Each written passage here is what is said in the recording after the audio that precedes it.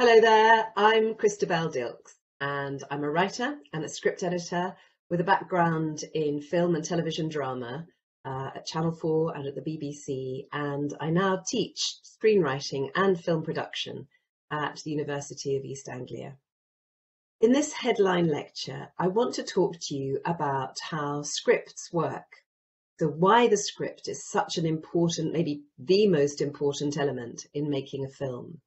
And I'd like us to consider who uses scripts and how do actors and the director excavate the script in order to convert it into a piece of filmed drama. So in this short recording, I'm going to introduce you to just some of the many ways that people making a film use the information that is encoded in a script. And then I'm going to ask you to do some detective work on a short scene so that we can talk about it when we meet again in October. And I'll be really looking forward to hearing your ideas.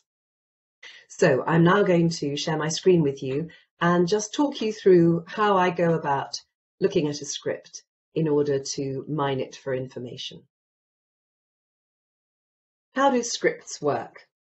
Well, let's just start by considering which sort of shows have a script. So you've got a few images here from programs you probably recognise. Let's start at the top with Frozen Planet, a nature documentary. Is there a script for that? Well, you might think, well, no, not really. They've just got to watch the killer whales in this instance and wait for them to do something, and then they put it all together and make a lovely program out of it. Yes, in a way, but they probably have a script of some sort before they start shooting, because they have an idea about what will be the dramatic moments that they need to have in that film. And they will certainly have a script at the end of the program for the commentary. So yes, even a nature documentary has a script of some kind. Who is that in the middle? Well, that is the BBC drama In the Line of Duty. And that, of course, has a script, as you can imagine. And that's the kind of thing I was working on when I was at the BBC. What about a game show? Would I Lie to You as an example? How far is that scripted, do you think? Do you think these comedians are pretty much talking, just spontaneously, or are they actually quite well scripted?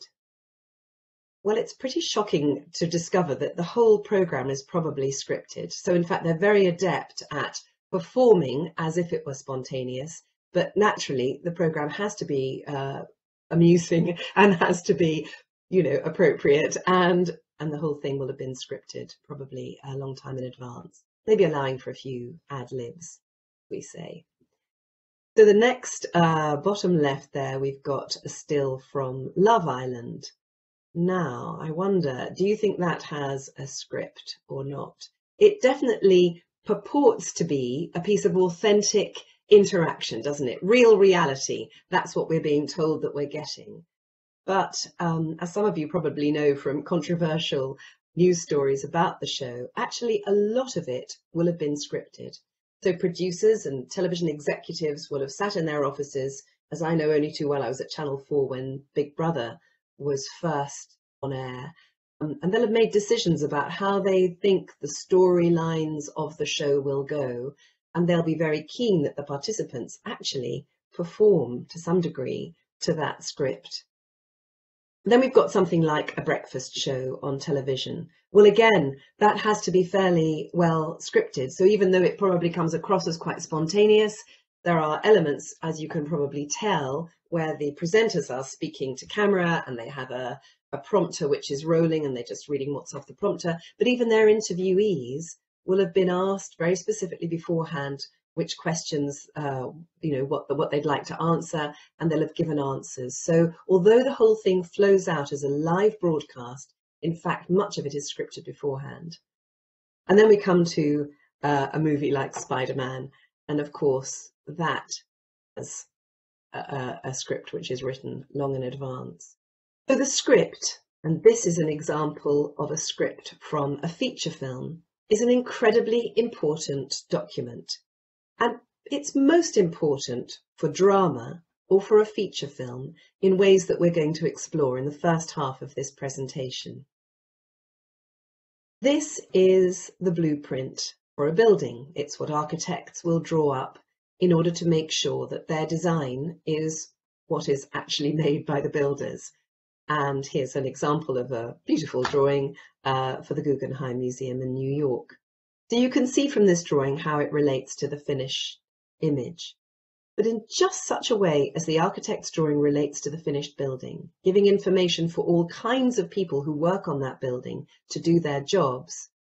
So a script for a feature film gives all kinds of people information for how the film is to be made. And this is the script, the first page of the script, which we're going to look at from Little Women. And there, in fact, is a still from the film. So the script is, in fact, the blueprint of the film. It contains all kinds of information needed to make the film, and it's used in different ways by different people who are involved in making the film. So who is the script for? Before we get into looking at it in detail ourselves, let's have a little think about why is it such an important document? Well, if you're the writer of that script, it won't even see the light of day unless your agent approves it and says it's a good piece of work. So the first thing you do as a screenwriter is send your script off to the agent, and you'll just want the agent to check out, is it good enough? Is it good enough to send to the people who will give it approval to have it made? So the agent often can stall a script right there and say, no, you need to go back and do another draft. Once it's deemed good enough to be sent out by the agent, it'll be sent to a producer, probably a producer in a production company. And one of the jobs that you might like to have if you pursue a career in film or television is to be a reader, someone who works in a production company, reading the scripts that come in. It's a really fun and interesting job to have if you're interested in scripts. But you'll have to read an enormous pile of them just to work out which are the scripts that are worth making. And you'll have to write a script report to assess the script, the strengths and weaknesses of the script. If the producer thinks, yep, this is a good piece of work, this is a really interesting script, they will be trying to attract either a commissioning editor in a broadcasting company like BBC or Channel 4, or they'll be hoping to appeal to a financier, someone who would get a feature film made. So they'll be asking themselves all kinds of questions. Is this a really original story? Has it been told before? Is it the kind of story that will appeal to the kind of market who are going to watch films? So it probably won't surprise you to hear that most people that they want to attract, either because they're the people that advertisers want on television, or the people who go to the cinema, are people in your age group, the sort of 16 to 24-year-olds. That's the holy grail of where people want to attract audiences. So they'll be thinking to themselves, Little Women, does that really appeal to a young audience now? Or even if they think, well, the book pretty old, it's really not the kind of thing. But Greta Gerwig, who made Lady Bird, you might have seen other films of hers, maybe she has got a take on this film which we would be interested in. So they're going to be seeing the kind of way that the script handles the original material. One of the first things they'll try to do is attach an actor to the script. So they'll be reading the script thinking, are there some great parts in here for big name actors? Because if we get those people attached, they will bring money, they'll bring finance along with them. So the financiers will be hoping to attract funders who will put money into the project. And all of those people that you can see on the screen, all of those people will have to agree before the film can even be made. So as you can see, that's quite a tough ask for a screenwriter to appeal to all those people. But now let's look at who will look at the script. Now we've got the funding, assuming we've got the go-ahead to make the film, who is going to be looking at the script and what information can they find out about it? So we need to think now about who's who on a film set. Who does it take to make a film? And I've got a few slides here which give you a lot of information. So you might like to take this section a little more slowly and go back and read all of it. I'm not going to read all of it now, but I just wanted to go through some of the main jobs with you, just so that we can think about what these people will be looking for in the script. So before we even get to the set, we've talked a little bit about the producer, the executive producer. The line producer will be overseeing the main budget and the schedule of the film, and they'll have a production manager who will look at the day-to-day decisions about how the budget and schedule, which is really important in filmmaking, are handled. There'll be a production coordinator who will do the kind of the very practical stuff, like hiring cast and crew, making sure everybody can get to set on time. And they'll probably have to hire early on a location manager to look for a location where the film can be shot. Then there's another department who will come on board, the art department. So these will be headed up by the production designer, who will be translating that script into a visual feel for the film. And I've included here a still of the costume so that you can start to think about how a costume designer, who's just one of those people in the art department, has to go about bringing that script to life. They will be taking clues from the script as to the character of the main characters in the film, indeed every character in the film, and trying to work out, well, what should they be wearing? Why should this character wear these sorts of colours and another character wear different sorts of colours? Those are very important decisions, as you know from having watched lots of movies yourself. And then there's the set designer. So they will be designing the whole mise en scène, as it's called, the entire environment of each set that's in the film. Every little detail about the way the film looks, the backdrop, but also the props, the things that people handle, the things they pick up, the pictures on the wall in the background, all of those things that are so important to give us information about the film. Then we come to the production crew. Well, of course, the director is one of the most important people in making the film, and they're not hired always at the very beginning. They might be hired some way into the process once the money has been raised and everyone is secure that they've got the financing to make the television drama or the feature film. In a feature film, they might come on board sooner. But there are some other people in their department. There's the first AD, the first assistant director. So that's the person that you'll have heard sometimes if you've watched an extract of a film set, a film being shot. They're the ones who really will shout first positions and even action or cut. Sometimes the director says nothing on set. The second assistant director really is in charge of making sure that everyone gets on set on time. They all manage the call sheets and make sure that everybody's organised with movement orders. The continuity person or the script supervisor is a really, really important job. They're keeping track of every single shot as it's shot and logging which lines of dialogue are included, which camera angle this is from, which hand the actor picks up their cigarette or their cup with, and making sure that it's the same every time, as well as things like that the costume looks the same in every take. So that's a really important job. And then once the film has been shot, but they will come on board beforehand to make decisions, you'll have the special effects or visual effects supervisor. On the set itself, there's a camera department, often of many people, but the most important of them will be the director of photography. So they will determine the look of the film in terms of literally where is the camera when the film is shot for each of those shots. And if you come and study at UEA, one of the fun things we do at the very beginning of our film and television production module is set up a couple of exercises where we ask students to experiment with where to put the camera for a very, very simple scene in order to see what the effect is of shooting from a different position and indeed moving the camera rather than cutting to move the position.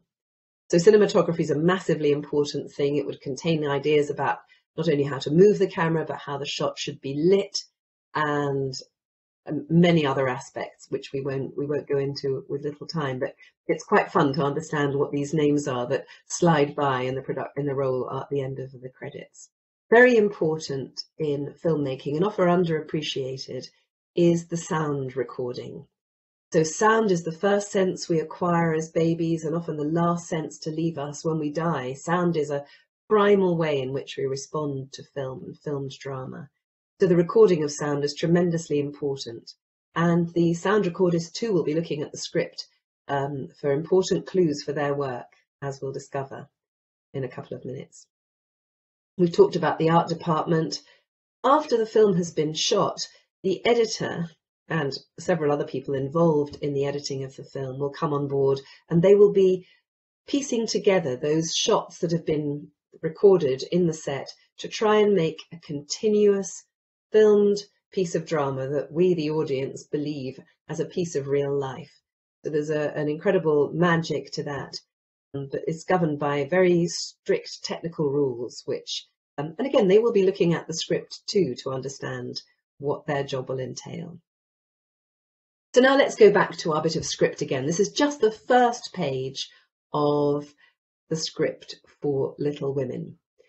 So imagine now that you are a producer and you're going to raise money for this film. Greta Gerwig's come to you. She's obviously a brilliant director. You like the look of her, but you just want to have a look at the script and you want some clues as to whether you're going to find this easy or difficult to finance. Let's see what we notice. Okay, let's look at the first line. Interior, New York, Publishing Office, 1868. Well, if you're a producer, alarm bells may already have started to ring because it's set in 1868. And here we are in 2022. And it's very difficult to shoot what's called period drama. So period drama means anything in the past. In other words, even if we shot a movie in the 1990s, that would be in the past. We'd have to source different clothes, different cars. We'd have to think about the kind of mobile phones people used then. So period is very expensive for filmmakers because everything, literally everything on set has to be made or brought in from an antique shop or a flea market or wherever. So the next line, Jo March, our heroine, hesitates. In the half-light of a dim hallway, she exhales and prepares, her head bowed like a boxer about to go into the ring. She puts her hand on the doorknob, a pause, and then she opens it onto a disorderly room. It is full of men. Some sit with their feet up on the desks, higher than their hats, which they do not remove for her. They smoke and read, hardly noticing that she has walked in. Jo walks through the desks, looking for one in particular. So let's pause a second there and think as a producer, what is going through your mind? Well, probably you're thinking, okay, it's quite a big set, this one. Am I going to find a real location to do this? Or given that everything has to be made from scratch, am I going to work on what's called a sound stage? Am I going to go to a film studio where I can control the lighting, I can control the sound, and I can build sets to look like this office? Probably that's what I'm going to do as the producer of this film. So what do I need to have in this set? Well, it looks like I'm going to have a hallway set and a main office, because although the character starts in a hallway and it says interior publishing office, so we're definitely in the office, but it sounds like we can see her through the doorway, as in that little still I showed you earlier. So we can see her so we need to have a hallway. We can't just have a door. We need to have something behind the door, and that has to be lit. So, that's more expense, but nevertheless, we're going to have that. We're going to have an antique door as befits 1868. And then what do we need? We need some desks. We need some men. They all have to be dressed. They need hats. I'm going to have to do some casting. So the first thing in my mind as a producer is, do they speak? Because I'm going to pay actors a different rate if they talk than if they don't talk. Well, fortunately, in this scene, they don't talk, so that's great. They are just supporting artists. So far, so good. I've already envisaged that I'm going to have a set. I'm going to have to dress it. I've got a hallway behind and a bunch of male supporting artists. Jo, clearing her throat, says, "Excuse me." Mr. Dashwood, the oldest, smokiest gentleman, looks at her. "I was looking for the Weekly Volcano office. I wish to see Mr. Dashwood." Mr. Dashwood stares silently. Jo, nervous, presenting pages. "A friend of mine desired me to offer a story by her. She wrote it. She'd be glad to write more, if that suits." He stands and extends his rough, large hand. She gives him the manuscript. Mr. Dashwood, turning the pages over. "Not a first attempt, I take it?" "No, sir. She's sold to Olympic and Scandal, and got a prize for a tale in the Blarney Stone Banner." "A prize?" Mr. Dashwood. Yes, says Joe. Okay, so now we're into the first exchanges of our scene. So far, so good. I'm thinking I'm going to have to hire a pretty substantial actress to carry this film. She's, as it says in the script, our heroine. And I'm probably going to need to hire a pretty substantial actor as Mr. Dashwood, because the conflict between the two is clearly going to be important. So I want to pause this moment of conflict while we consider a couple of other jobs in the script. We talked a little bit about the producer's point of view, the worry about the money, the period, the sets. Now imagine that you are the designer of this film. What kind of instructions does the film give you? You're going to have a hallway, you're going to have this rather big, smoky office. Maybe it's a dark, she says, disorderly in the script here, but it'd be quite fun to make it dark, a bit threatening, a bit menacing. The men have their feet up, so there's a sense maybe of chaos everywhere. You're probably going to want to dress the set, as it's called, with some documents, some papers, some books, typewriters, and maybe some posters of previous editions of the newspaper, some newspaper editions themselves. It's fun to think about all of the things that would need to be put into that room to give the feeling of a real newspaper office in 1868. Finally, let's think about, if you're the cinematographer, the person who designs the way that the cameras will shoot this film, or the sound recordist. There's also information in there for you. And I don't know if you'll have spotted this already, but if you think about Jo as she stands in the half light of the dim hallway, the script tells us that she exhales and prepares. Now imagine that you had just a wide shot of a room with a woman in it, maybe behind a door, exhaling. You probably wouldn't even spot that she was breathing out. So this information is a clever way of our writer, in fact it's the writer and director in this script, but if you've got interest in screenwriting, you can embed clever directorial decisions by a line like this. She exhales and prepares, tells us that there has to be a close-up on her. That's the only way, isn't it, that we would see her exhale. So imagine now, I'm the cinematographer and I'm thinking, okay, I'm going to need a big close-up of Jo at this point, through the glass of the door, exhaling, preparing, her head bowed like a boxer about to go in the ring.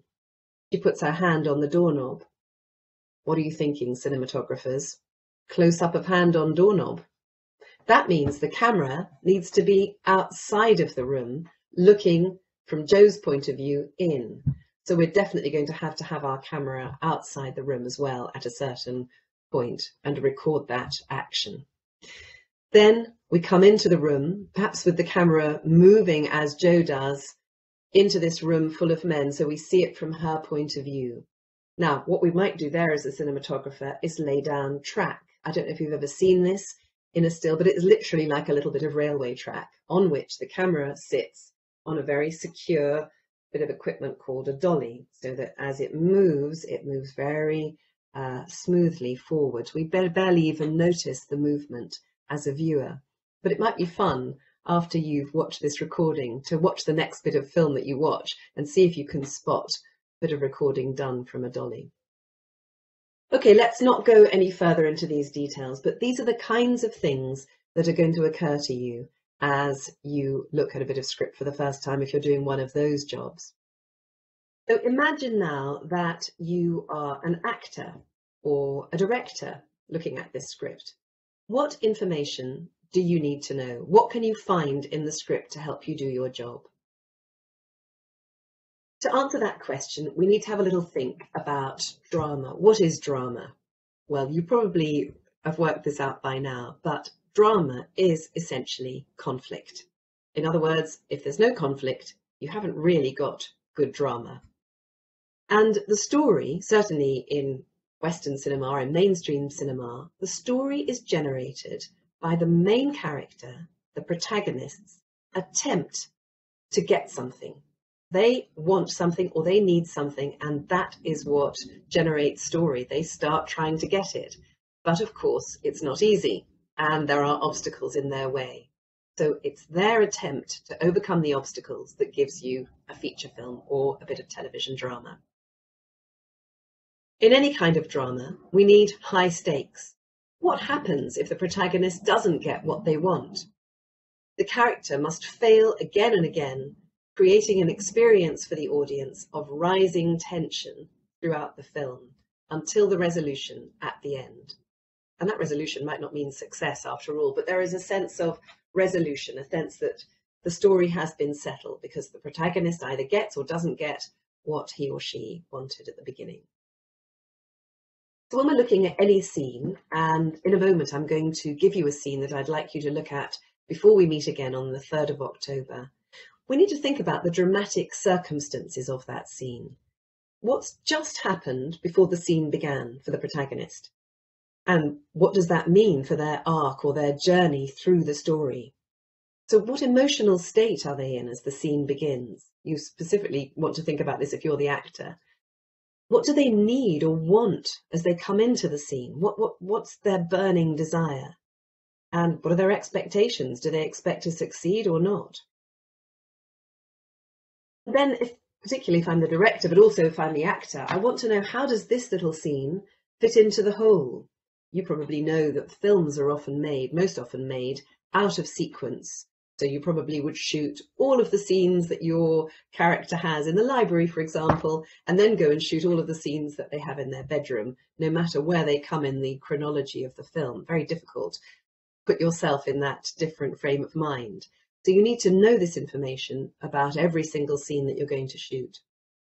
And if you're the director, you're thinking, what do I want the audience to feel at the end of this scene? What questions does this scene answer? And what new questions does it raise? Particularly in the scene I'm going to show you, that question is very pertinent. So we talked a bit about how the protagonist has a goal, a quest, and that is usually an overarching goal for the whole film or the whole series or serial. And the story comes about because of their attempts to achieve their goal.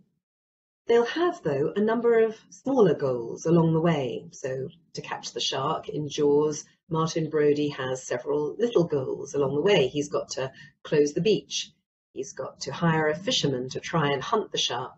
He then tries to lure the shark into shallower water. Then he tries to inject the shark with strychnine and then explodes the shark. So there's lots of little goals along the way. And I mention this because really your scene might only have one small goal that's part of a bigger goal. The protagonist has to take action to pursue their goal, or we, the audience, we get bored and we disengage from the story. So on the 3rd of October, when we meet again, I'm going to talk a little bit about the dramatic blocks that we break a scene down into. So maybe you could look at the scene I'm going to give you and just think, could I break it down into chunks, each of which will contain one strong idea? That would be a good way to start thinking about how to direct the scene. Each of those chunks, though, will have smaller beats, little mini bits of action, which are important too, because they will tell us, as the actor particularly, how we're to say our lines of dialogue. What do we want the line of dialogue to do? And sometimes, I don't know if you've had this experience before, someone might say something to you, but you have the feeling that what they're actually saying is something else. There's a subtext underneath the words they speak, or even a kind of action underneath the words they speak. So a very famous dramatist called Stanislavski came up with a method of physical actions in which we can see lines of dialogue as actually trying to do something to the other person. So let's have that in mind as we look through the scene that we're going to explore. And then there's a turning point. So I want you, when you look at your scene, to think, what is the turning point in this scene where things could go either way for the character? This is usually a moment of maximum attention, maximum engagement and tension for the audience. Will they or won't they? Bear that one in mind. So if we said each scene will begin with a protagonist trying to pursue a smaller goal, and of course they will fail, and that's what propels them into the next scene. but there'll be something new that's been revealed about the character along the way. So what I'd like you to do is to look at scene 20 from episode 1 of the drama Normal People. Now, you might have seen this. If you haven't seen it, will you do me a favour and not look at it before we next meet? Just examine the script and see what you can learn from it. Because I want us to be kind of detectives, looking at the script and seeing what information we can draw out from it. Here is the first page of it, just so that we know which one we're talking about. You can see that it says 20 on the top, interior, photocopying area, day. And I would like you to read the whole script and to think about what we said before when we were thinking about everybody doing their jobs. You might like to think about whether you're a designer or the cinematographer, but I'd like some of you at least to think about playing the role of Marianne in the script. And imagine that you're the actor who's been given that job. What are you looking for that will help you play this part in this scene? And similarly, I would like some of you to imagine that you are Connell, that you are going to play the character of Connell. What do you need to know from the script? Some of you might just want to be the director and have an overview. So that means understanding Marianne and Connell's points of view, as well as considering lots of other things about the script. So that's it. I would like you to look at the scene. It'll be sent to you by email. And of course, you can read the entire episode if you'd like to. That will give you some important information about the dramatic circumstances of that scene. And you might like to look at this recording again to think about the things that we talked about how you would analyze that scene, how you would break it into blocks, maybe even units, maybe think about some of the actions underneath those lines of dialogue. And when we meet on the 3rd of October, we'll go through that scene together. And I really look forward to hearing what you've got to say about it and hearing your interpretation. So I'll see you then. Bye-bye.